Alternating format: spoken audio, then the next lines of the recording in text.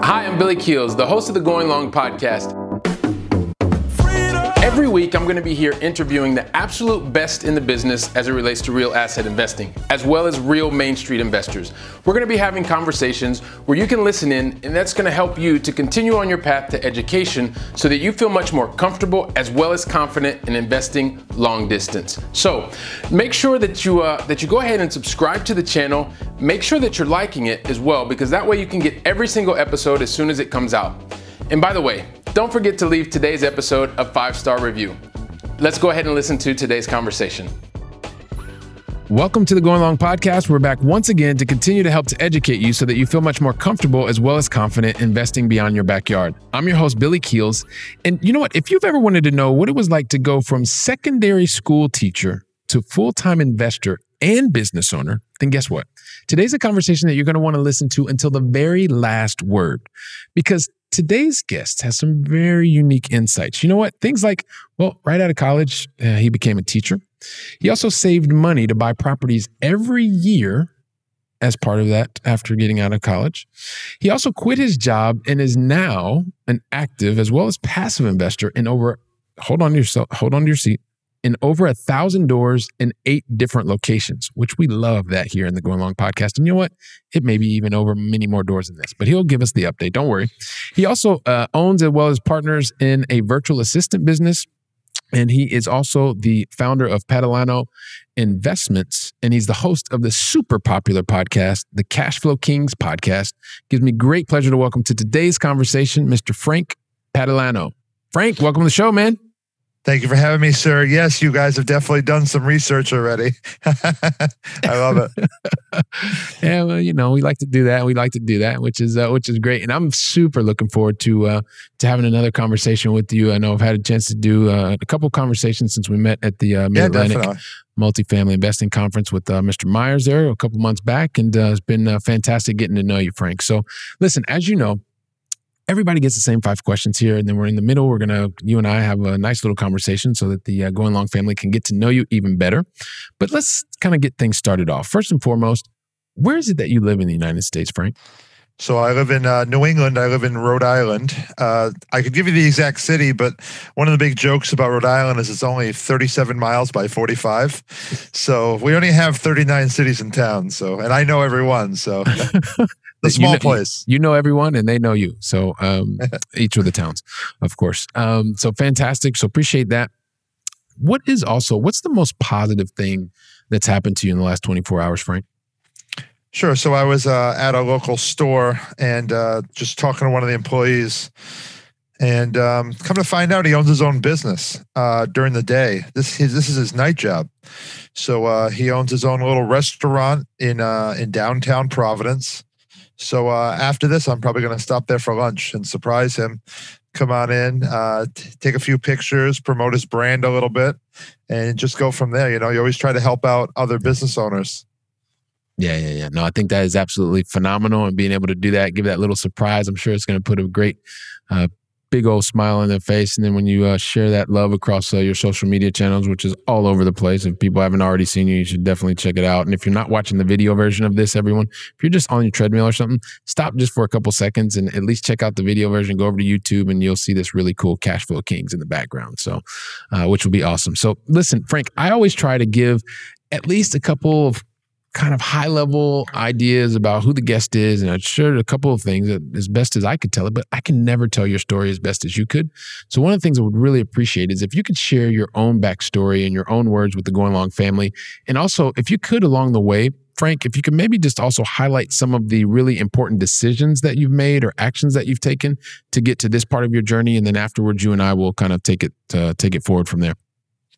Wow, that's a powerful statement, because I'm just thinking about, we all make decisions each and every day. And while some of them feel very small when you first start them, as you continue to do them, it's like, wow, that really changed your life. You know, just like maybe your trip to Europe, stuff like that first time. Yeah, it's supposed to be a 1-year sabbatical 20 years ago. There you go. Yeah. So when I started out, I was thinking about going to college for business, and instead I went for education. I became a teacher. My dad died when I was in high school, and one of the big things he pushed for me to do was to get that safe, secure job. And as you guys know, business is not always safe and secure. So teaching pretty much is in many ways. I mean, I'm not saying it's not stressful. It's a hard job. There's a lot of grading and dealing with parents and kids and changing people's lives every day. But overall, it's with unionized and everything else, it's relatively safe and secure. And plus, my girlfriend at the time was going to be a teacher too. So I said, what the heck, let's do it. And yeah, so I became a teacher, and at the same point, we kept. I eventually married her, and each and every day, we're out there working 5 days a week. There, I had a second job, and just you never know when you could get laid off. And for the first few years, especially with budget cuts, et cetera. And what happened is that we started to generate a decent amount of cash. And while in 2005 or so, cash was paying pretty well at that 6% or 5% number, that didn't last forever. So we had to decide what we were going to start doing with that money. And as you know, Billy, you could either donate it, you could blow it all on some nice boat, or you could invest it. And I thought investing was probably the way to go. And that was part of the journey. And then, so we bought our first house. I actually bought my own residence at the top of the last cycle. The price of our house dropped at least 33%, but we put down 25%. So we're only a little underwater. And then, but at the bottom of the cycle, we started to buy some smaller multis, and we started out with one or two small properties a year, and now we're doing the same thing now, but usually it's bigger properties, and sometimes it all depends on the opportunities that are thrown in front of us. Sometimes we'll do 4 or 5 deals in 1 year. Other years we might only do 1 or 2. Mm-hmm. So I'll give you advice right now. Don't worry about fear of missing out. You gotta. There's nothing wrong with passing on that bad deal. It might be one of the best decisions that you make. Yeah. So recognizing when to pass on a deal, or whether you're going to buy 1 deal or 2 deals or 4 or 5 deals. I guess a couple of things that just have kind of stood out to me, and there are a number of different questions I want to ask you, of course. But no problem. So one of the things is, you mentioned that now you're at a point where some years you buy 1 or 2, and some years you buy 4 or 5. Can you maybe help us to understand? Because sometimes people are not really crystal clear on what their criteria are, and they just know that they want to buy. So how do you help yourself to know when some years it's going to be 1 or 2, and another years it's going to be 4 or 5? Yeah. So I don't always know at the beginning of the year, obviously, what it's going to be. You just look at each deal individually, and the main thing you have to do is you have to make sure. I mean, the whole point of real estate investing is to make money. So it's kind of funny because we had a podcast that we posted, and we post stuff on Instagram all the time. And there was one post where we talked about cash flow. We all know that good buzzword. And somebody wrote a little note. He says, "You mean after everything's paid off for the month, you're supposed to have money left over?" It's like, yeah, that's the whole point. He says, "You include taxes and insurance and water bill on that too?" It's like, yeah, you do. So unfortunately, especially in this time in the market, there are so many super tight deals. I mean, if you're going to live in a property, it's different. If it's your first one, it might not be that bad. But you and I both know there's all these small expenses that add up, and people think they're going to make all this killer amount of money, and you really don't. That first triplex that we bought at the bottom of the market, we lost money the first 5 years on that property. It was definitely a learning experience, and not because we had done anything specifically wrong. We bought it for, the numbers are going to sound low now, and every market's different. This is 10 years ago. We bought it for $129,000. Okay. And the average rent for all 3 units combined was about $1,900 a month. Wow. So obviously, that is supposed to make money. It's a no-brainer. But when you figure in, especially the first few years, the CapEx, the first year it was vacant, for a few months to start. And then you had small rehabs of each unit. And then the next year you had a new roof. The next year we had a new driveway. The next year we had, and by the way, with the new driveway, they actually hit the pipe for the sewer line, backed up the sewer. The next year we just had a bad eviction. So it took a few years, but that doesn't mean we're going to give up. We got it for a great price. And every year rents go up a little bit. Expenses go up a little bit too, but the mortgage starts to get paid down. And after a few years, you start to see that cash flow. I have a problem when people keep telling me they're going to get cash flow on day one. I'm not saying it's impossible. I'm saying that especially in this market, it is super hard. Yeah. So when you're understanding the dynamics in the market, I think that's something that's really important. It's something that also comes with experience. You said a couple of things that really resonated with me. Number one, part of the reason that I'm in real estate or real tangible assets, because I say real estate, but I like to do a lot of other things just like you. But one of the things is I lost 33% of my stock portfolio. And that was the second time it happened to me in 2008. It had happened before, not as drastic in 2000, and then it happened again in 2008. And that really got me. I was like, I've got to figure out other things to do. And so that is when that little purple book came across my life. And then a couple of years later, I actually took action because I was in analysis paralysis. But also my very first deal, I won't tell this a lot, but since you mentioned it earlier, my very first deal, like living in Spain, I bought a property back in the States. It was a small duplex. Ended up buying it for, I think it was 77. It was on the market for like 96. I bought it for 77. Put $20,000 into it because we had to fix it up and stuff, and ended up renting it out at $1,400 a side. And so that really started as a really positive experience, but then other things started happening, right? As you mentioned before. And then you start taking that into consideration, like, wow, okay, there are these other things that are going to continue to happen. But all in all, when you recognize that the overall experience is a positive one, it continues to help you to go out and figure out, okay, what can I learn? What can I do better the next time, et cetera, et cetera. So I appreciate you sharing those types of opportunities or like learning experiences with us.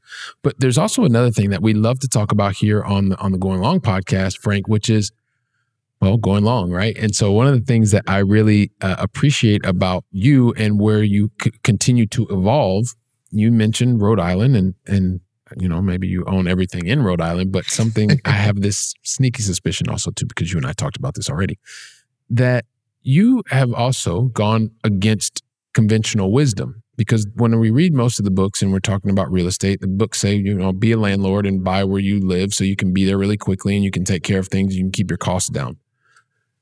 You've fundamentally decided to go beyond your backyard. You've decided to go long. And I'm always curious as to like, why would you ever make the decision to invest beyond your backyard as it relates to real estate or any type of tangible assets? So yeah, Rhode Island, I invested 100% in Rhode Island for the first 8 years of my real estate journey. But you know how people always say the grass is always greener somewhere else? Well, I love Rhode Island as a place, but I just don't like the government and the politics and the taxes and all the other things. I mean, they're not as pro-growth as other parts of the country. So over time, what I realized is that I have to be in other markets to get the opportunity of growth. Okay, Rhode Island is not growing in population. They're not growing as an economy, but other places are. So what did I see? I saw Atlanta in like, I remember I flew to Atlanta in maybe 2009 and I saw all these large empty apartment complexes. I saw a real bottom of the market. And I saw strips of houses being built where they just dropped the hammers one day and they were all like partially built. It was amazing. And I didn't take that opportunity when I should have, because now that's a real vibrant economy. Prices have tripled there, everything else. Rhode Island has grown, but it hasn't been that much of a growth. You know, so it would hold me back. So what did I do? I looked at places that had job growth. I looked at places that were more pro business, pro real estate. And I went out there and I figured, you know what? At some point, we're going to have a drop in the economy. We're going to have some kind of recession. Am I buying high here? Yeah. Am I buying high there? Yes. But as everything drops, I feel that those places have an opportunity to grow quicker. Rhode Island has always had the concept of being one of the first states in recession and one of the last states out of recession. So going to other places, it just gives me the same opportunity or better opportunities. So I started about 2.5 years ago and started selling off my single family portfolio. Because you and I both know that single families, while they're nice, in certain markets, they don't cash flow that well. So especially houses that I had bought, 100, 125,000 that were now worth 250. It's like, are they really going to cash flow? So what I did is I went to Texas, Idaho, but not necessarily the hottest markets. I'm not a fan of Dallas. I'm not a fan of Houston. I wouldn't buy Atlanta right now just because, especially with the competition, I'm thinking about who my competition is. And a lot of those competition can bring all cash and buy a 100-unit property. But if I can go to the secondary markets or even the tertiary markets that are still growing and go in and find a true deal off market, stuff like that. And we have done a few. I think it's a great idea. Yeah, there are definitely a lot of, there are always opportunities in the marketplace. It's just a matter of, number one, where are you wanting to go? More importantly, what benefit is it that you're looking to derive? And then find the location that will allow you to get the best opportunity to do that. And whether that's a primary, secondary, or tertiary market, well, everybody's different in that regard. And you have to be clear on what it is that you want to be able to do. There was one other thing that I wanted to mention to you about that first property, because you said something else that really resonated with me. Like one of the things living here in Europe, in different places, like different specific cities that I've looked at in Europe, not just Europe in general, but most of the markets, like it's not uncommon. And I have friends here that buy properties and it's negative cash flow. And the thought concept is, well, we're going to keep paying because it's only 100 euros. It's only 200 euros a month. And eventually we're going to sell it and get our money back. And I'm like, but it's an investment. So why would you pay monthly if it's supposed to pay you? Like the whole concept of an investment is that it pays you maybe every month, maybe every quarter, maybe every year, whatever. But not that you pay for the, actual, I can't even say asset, right? because it's not, because it's a liability. Yeah. I mean, it's a liability. So it actually felt weird even trying to say that. So, so the fact that you also saw that and probably still see that to some extent today is one of those things that's really, really interesting. Have you played the game Cash Flow 101, the board game? Yeah. So, and probably most people that if you're watching the video version, like here, like right where my finger's pointing, you can see a number of those games. Yes. I see it. Yeah. I am a huge fan of Cash Flow 101. I play Cash Flow for Kids with my children. I do too. And in any way that we can have that process, because it is one of the best ways to really, in my opinion, help people to learn about really money and investing. But what were you going to ask? Go ahead. Well, because you think about some of those properties that have a negative return, and it's more of a risk, especially if you're starting the game with one of the occupations that don't pay well on the income side. Yep. It's like if you're only making $800 a month in positive cash flow, do you really want to? Can you afford to buy a property you're going to lose $100 a month on? Yeah. You know. Now, at the same point, if you're big enough and over time, and you can take a risk here or there, you can diversify and you might be able to do it. But overall, the concept is, the point is to make money on these deals. Yeah, exactly. And that's one of the things I love that the cash flow game does is it gives you a context, because just to your point, depending on the context of the individual, the moment in the game, and all these kinds of things, it may make sense or it may not. Typically, you're not going to buy something that you have to pay into every month. But there could be circumstances that are a little bit different. So also too, and I love this game. I could talk about this game forever, but let's get back to you and the things that you love doing. And I know that you have this huge passion for like finding creative investment opportunities and helping other people to see them. And I'm always curious, like for people that love to be able to do this kind of stuff and have a passion for it, like where does that come from for you, Frank? I think it always came from my background in teaching. And just the whole concept of me enjoying business. I guess I'm a very positive person. So when people keep telling me no, it's like, well, how can we get around this? I mean, what can we do creatively to solve this problem? My wife says I'm too positive sometimes. I kind of see that more of a badge. Is that possible? I was going to say, is that possible? I don't think that's even possible. I love positive people. Yeah. So basically, when you have a deal, I mean, do I say no a lot? Absolutely, you have to. Yeah. But at the same point, even in Rich Dad Poor Dad, he talks about it in the book.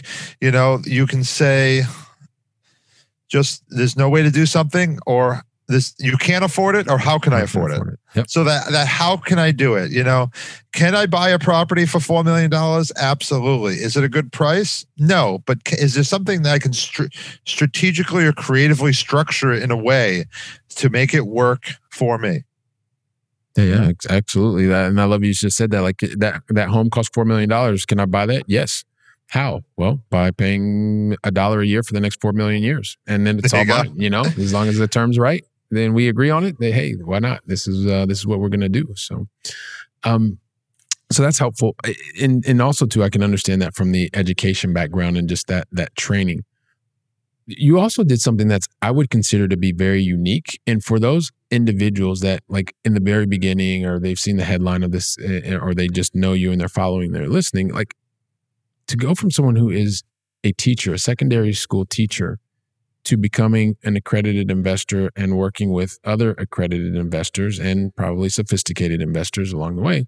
Like that's not a path that most people would even consider if they're a secondary school teacher. So for what you can share with us, Frank, would you just kind of help us to understand what you did to be able to go about getting to that path? Because I'm sure there are other people that are like you. They're thinking, man, if I just knew someone that I could understand or hear their story or whatever, I know that I feel like that can be me, but I don't know anybody. So maybe by you sharing the part of your story you want to would help someone else.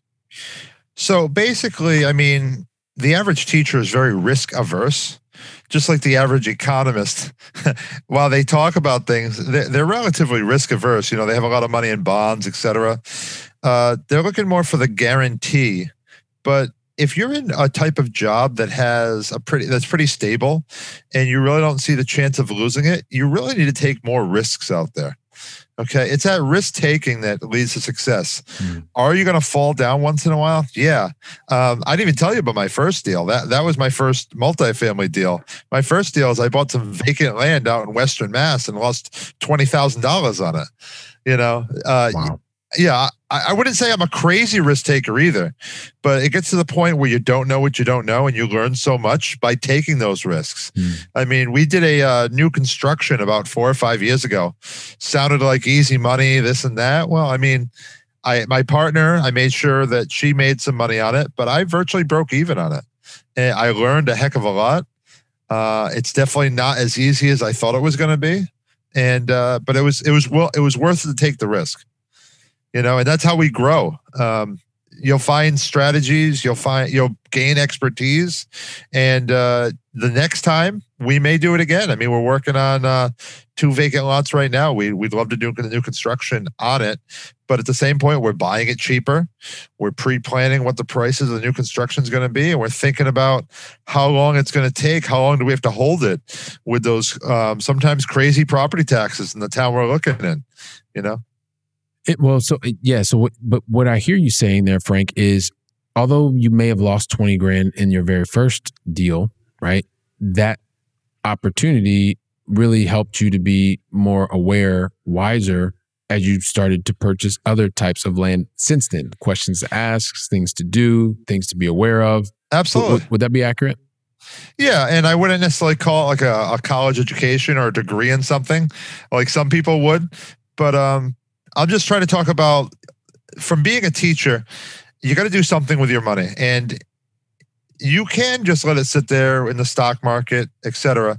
But what I want to do is I wanted to take the opportunity, since I knew I could teach for the next 30 years at the time, and I had some type of a pension, and I had a little bit of what they call a 401k or 403b, a type of retirement plan. I had the opportunity to take other money and risk it, and I did. A lot of the teacher friends I know never did, and now some of them are stuck. They're in a job where they're no longer happy about it, but they haven't put the money to work to do anything else to leave that job. You know what I mean? So now they're hurting themselves. I'm not saying they're hurting the kids in any way, but they're definitely hurting themselves. And I wish they would. I wish they would have taken the chance. I'm not saying it's too late for them now, but they'd have to want to grow that passion from almost like scratch and get started. You know, so I'd give them advice. I'll say, hey, listen, read this book, come back and see me. And there's a lot of times that we go through and I help people. I sit down with people every single week trying to help them invest in real estate, et cetera. So what do you think is and it may be a super obvious question for you, but there's a lot of other people that are thinking, well, yeah, but they just need to take action. Like, what do you think is the biggest thing holding them back from actually moving forward or even just finding out more about the opportunity? So back to school, we have very much a fear of failure. These people are mostly school teachers. They've, getting an F in a class is one of the worst things you can possibly do. It's that whole fear of failure. It's like, no, you have to take risks, and failure's okay once in a while. I'm not talking about jumping off a cliff. I'm talking about jumping off something that's 2 feet. Start small, build it, gain knowledge, take risks. That's how you grow. That's how you're successful in anything. You and I both know this. And I wish I could get more people to see it. One of the greatest things we could have is every single person that graduates school have their own small business started. Mm. We definitely do not promote that at all. I did. When I had extra time, I taught my kids in school about stocks and starting their own businesses. And we've actually had a few of them start their businesses, little cool things like that. No, and that's a brilliant idea to be able to have that. I mean, can you imagine if everyone did have their own little business, and it would make a lot of things like crystal clear for people. But also too, I want to just kind of pick up on one of the things that you just mentioned, because I know you do something that's some people would say it's a bit, it goes against what people that are in the alternative space will do. I tend to think if you know how to do things, everything is a tool. And I know that you have been able to find a combination of not just quote unquote alternative assets, but also the traditional, more like stocks. And you've been able to combine them to also help you get to build the lifestyle that you want. So maybe talk about that a little bit, because it may be a little bit controversial for some people. I don't think it is, but. So basically, I mean, I believe in diversification. So I have, on the real estate side, I have smaller multifamilies locally. I have larger multifamilies nationally. I have some lending opportunities. I've loaned out money mostly on real estate. I've loaned it to a few small businesses. I own a couple small businesses, like my virtual assistant business. I have, higher 6 figures in stocks. You got to be out there. I have a little bit of crypto, not much, just because it's a hedge. It's a way to hold assets. You got to spread it around. If you put all your money, it's like putting all your money on black in gambling. There's an easy way that if you're wrong, am I wrong? Every single day, but that's why I diversify enough that I can. If one goes bad, the other ones will hold it up. Yeah, no, and that makes sense. And and I think this is the part that's really important, because every single person has different goals. Every single person is at a different phase in life. And so if you've experienced success, well, why not replicate that? And so whether each one of these vehicles is a tool, and if you understand how to use the tool, then there's a higher probability that you will get the result that you're looking for, which I think is great. And many times, we don't want to completely bash stocks, but I'm not a big believer in them, although I do have some, because I bet early on, and I've been really, really lucky with those bets, and I've just kind of ridden them out. But where I put my time, my energy is completely somewhere else nowadays. And I still have stocks, and I still invest in stocks. I put money in every single week or 2 weeks, a little bit, just, call it dollar cost averaging, et cetera, because it's a passive way to invest in somebody else's business, basically. I mean, there are benefits to stocks. Basically, you got people working 24/7 at Amazon. If you invest in Amazon, those people are working for you a little bit as well. If you have money in Apple, money in Walmart, I mean, those companies want to make a profit, and they're sharing it with you because you're a small partner. Now, at the same point in real estate, the reason why I like it is is there's better opportunities for me. So if you have two stocks that are the same company, there's not really diversification. They're both the same company. They're both worth the same amount of money. But I can have two houses in the same street, and I can change one. I can fix it. I can add a garage. I can raise the rent. I can change the value of it. So there's a lot of different opportunities for it. I have a lot of ways to improve what I can do. I can only buy so many bottles of Sprite at Walmart. It's not going to affect the share price of Walmart, but I can greatly affect things going on in the properties that I own. Yeah, definitely makes sense. But before we get into the going long final three, Frank, you mentioned something earlier, and I know as a business owner, you look to go out and solve problems, and you have been able to solve one specifically with your virtual assistant company. So maybe tell us a little bit about that, what you're doing there, what was the genesis of that, and how you're helping other business owners today. Sure. So the name of the company is Real Agent Helper. We have a website, we have Instagram, we're on Facebook, everywhere else. And basically, I wanted a way to help my real estate friends. And I have a buddy, his name is Pedro, he's my partner on it, and he's a world traveler. Even during COVID, he's been to three countries in the last 6 months. And before COVID, he was in 18 countries in 3 months. He wanted a real lifestyle change, and we figured out a way to help others increase their productivity. And basically what we do is we hire employees from different countries, Argentina, the Philippines, India, and others. And we link them up with some of our investors here in the United States. And they might do a ton of different things for them. We have property management companies that use our employees as full-time staffing for all their phone calls, secretarial support. We have others that use them more for social media. And basically, we're just helping. I mean, all the big companies are doing it. If you call the Visa card, or if you call Walmart, or you call anybody, you're probably talking to a VA somewhere. And then over time, we're trying to help the small businessmen do the same thing. And they love it. We have people that have been with us for years. We have employees that have been with us for years. And we're just like the middleman. We make a small percentage in between.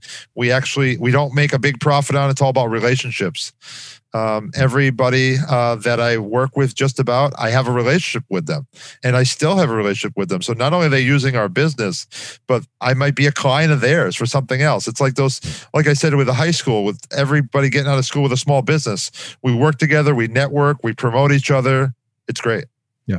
No, that makes a lot of sense. And I appreciate you giving us some insight there for that business, because you were looking once again to solve problems for others, and also, as you just mentioned, this is really also one of the ways that you can build relationships as a byproduct of being able to provide a service, which is fantastic. And so the thing is, like, Frank, we got to get into the going long final three, man. And the thing is, I never ask anybody the going long final three unless they tell me that they're ready for me to ask them. So my question for you, Frank, is, are you ready? I am always ready for another test. You were born ready for tests. This isn't a test though, man. These are just, the answers to these already. No, listen. So here's the first question. And we started with you over on your side of the pond, and now we're going to bring it back to my adoptive side of the pond over here in Europe. And I would love for you to share with the Going Long family, what is your favorite European city that you've either visited or are still on your bucket list to visit? So I have not been to a European city yet. I did spend I flew over Europe to go to Egypt before, but besides that, I would try to go to Naples, Italy, would be the first place I'd go, only because of my Italian last name. I would like to go find some family. There's a little island called Ischia right off the coast of Naples. And at one point, my grandfather had a vineyard there.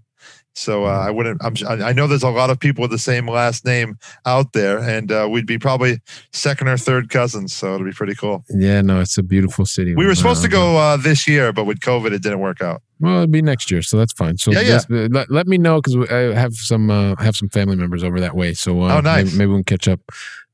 Perfect. So listen. So this is the next question of the Going Long Final Three has to do with really successful people. And I usually get nervous before this question, because the whole thing is, like, one thing, and Frank, you're a very successful person. Like, one of the things with really successful people is that makes them different is that successful people, like throughout their whole trajectory, have only made one mistake. And by only having made one mistake, I tell myself all the time and I get it wrong every single time. All right, well, maybe that's by design a little bit.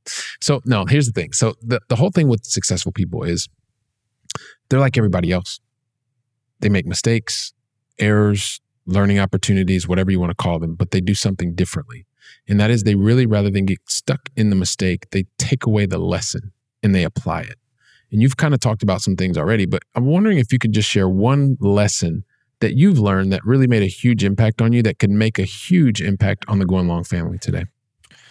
So I'm not sure how many people it's going to help in the family, but just an example was when you're investing in a property, especially one that you have to do major changes to, like zoning changes or complete rehab, stuff like that. If you're doing that, make sure that the municipality, the city or town is on board. I didn't even talk about that story, but I mean, there's been a few times where we've bought properties with these dreams, these ideas in order to do these amazing things to it. And we've been completely shut down by whoever's the powers that be, whole groups of neighbors ready to tar and feather us, etc. Make sure that they are on board. Now, at the same point, we've done some where everybody is super happy because it was in really bad condition and it was really a detriment to the neighborhood. But sometimes some people are stuck in their own ways. We have a lot of NIMBYism in this area, not in my own backyard. So, but that's just one. I mean, there's tons of different lessons. I laughed when you first started and then you paused. It's like, I make mistakes every single day, every single week. And one of the things I tell people is that if you're not making mistakes, you're not taking enough risks in life. Yeah, agreed. Yeah, you got to push yourself outside the comfort zone, and usually that means you're going to bump the knee a little bit every once in a while, and the whole thing is what happens afterwards. So, yeah, definitely make sure that you're aligned with your local municipalities, especially those that could hold up your projects or put them on hold or put them away forever. So yeah, shut them down. So listen, Frank, so here's the thing. So the very last of the Going Long final three really has to do with feeding our minds with more knowledge. And so would love for you to share one book with the Going Long family. What would that book recommendation be for us? Wow, there's so many that I could give, but I'm going to give 7 Habits of Highly Effective People by Covey. Mr. Stephen R. Covey. Yeah, Mr. Stephen R. Covey. Yep. Yeah. So if it's okay, I'd like to tell a story about it. Yeah, sure. Go right ahead. So he has a book that he wrote with his son called The 7 Habits of Highly Effective Teens. And I read it with my 6th graders about 5 or 6 years ago when I was teaching. We had a class that we were trying to give some lessons. And I didn't pick the book, but somebody else did. And I wouldn't say that book changed my life, but it did help a lot. It made things easier. It's about building habits. And I love that book so much that from that time, every year that I taught from then on, I read the same book to those kids. And I think it really helped a lot. And I just hope that the people that I inspired have really been able to be successful and worked with that. Well, that's a great story. I appreciate you sharing that with us, Frank. And we'll also make sure that all of your answers get in the show notes so that everyone that is listening and or watching has access to those pretty quickly. So, man, Frank, these conversations go by super fast, man. And I'm just thinking about from the very beginning, you're sharing with us, which I thought was really interesting, that you went to college for business and then you ended up going and moving into education. But actually, education has opened up your world for many, many businesses, which I think is absolutely fantastic kind of way to think about how these things happen in life. And then from there, really, you've had some bumps and bruises along the way. You mentioned losing 33%, and then you've also been able to get things started. You had a really clear plan. You knew what it was that you wanted to do year after year, that you wanted to make sure that you were purchasing. You also recognized that at a certain point, you had to take some calculated risks. And I added that calculated part. But because if you just continue to do the same things, and this is me adding once again, you're going to get the results that you always have been getting up until that point. So having taken that risk and continuing to go out to learn, to get educated, to get feedback, not always things working perfectly. I mean, you were very open and honest in sharing those things with us, but in spite of that, you continue to move forward because you were clear on the goal and the benefit that you wanted to be able to get. And you don't have a fear of failure, which is one of the things that I know, like, so many people are like, wow, this guy's done all this stuff and he's continued to build businesses. He's got this really cool VA company. He's moving and working with accredited, non-accredited investors. He's investing actively, passively. Like, people want to know more about this guy who's from Rhode Island. So help us understand, Frank, what is the best way for the entire Going Long family to be able to reach out to you and find out more about you, your businesses, and how you're helping other people? So we'll give you an A for your summary. That was good. The easiest way to find me, I am all over social media, but if you go to The Cashflow Kings, especially on Instagram, that's where we spend a lot of time. We have about just under 14,000 followers there. We post every day, no matter what. Why I could have VAs do it, I like to do it myself. I like to be, that's the place that I am most me. So that's where you'll see a lot of posts. I have a partner on it. It's not just me. Jimmy Murray, he owns his own property management business as well. And we don't even make a ton of money from the Cashflow Kings. It's just out there. It's giving out information. It's just us building. It's about relationships and connections. We found deals through it. We've built great relationships in other parts of the country from it, stuff like that. Which is awesome. So I knew you from the Cashflow Kings before I actually met you. So the Cashflow Kings over on Instagram, and yeah, you guys have a great presence there and doing a lot of things there. And I would also say, because we have a lot of people here that reach out on LinkedIn. I know it's maybe not necessarily your preferred platform, but for the Going Long family, when you reach out to Frank, make sure that you heard it, let him know that you heard him here. So don't just like send him like this random connection notice, like let him know, like personalized, hey, Frank, heard you on the Going Long podcast with Billy. Love what you were talking about, blah, blah, blah. So that will help Frank also probably make a quicker connection with you there. And then you guys can continue to talk over on Instagram, but just some of us tend to move over towards LinkedIn. So yeah, no, LinkedIn is the main way. Yeah, I agree. But we just like it. We're going for a younger crowd than you are, don't forget. So that's why. I mean, we have a TikTok saved and everything else. We don't post on it much, but we're always busy. All the new social media is always starting out. It's like, do I want to get involved in that? Do I want to get involved? You got to make choices. Yeah, choices. That's what it's all about. That's what it's all about. So, well, listen, Frank, I just want to thank you very much, man. I appreciate you investing your time with me and the entire Going Long family and giving us the opportunity to get to know you more and better. Thank you. Thank you, sir. When are you coming back to the States? Well, that's kind of one of the things. I don't know yet. Hopefully sometime soon, but I was there not too long ago. So nice. I'll definitely let you know. The big meeting is starting to open up. They're starting to give me calls. Hey, do you want to go here in July? Hey, do you want to go here in October? Stuff like that. Yeah, we'll make sure that we connect that way. But awesome. If you give me just a couple seconds, Frank, I just want to say a couple last words to the Going Long family really quickly. And want to thank you, Going Long family, for investing your time with Frank and I today. I mean, Frank, the guy went from being a secondary school teacher, followed his dream, and continues to go out and make an impact on people's lives positively. I mean, it was just fantastic, very actionable insights.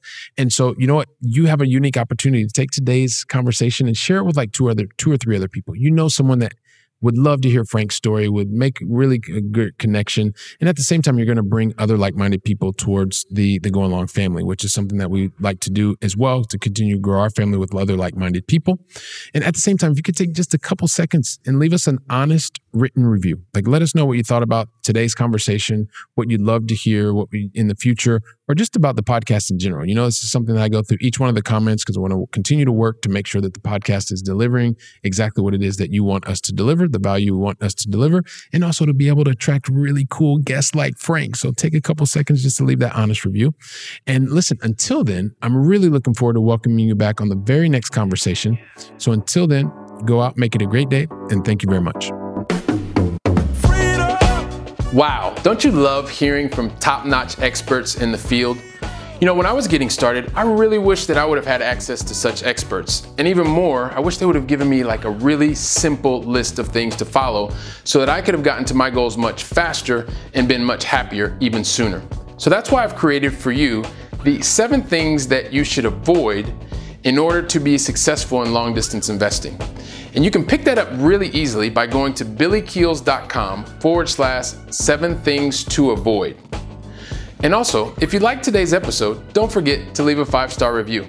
I'm looking forward to seeing you on our very next episode. So go out and make it a great day.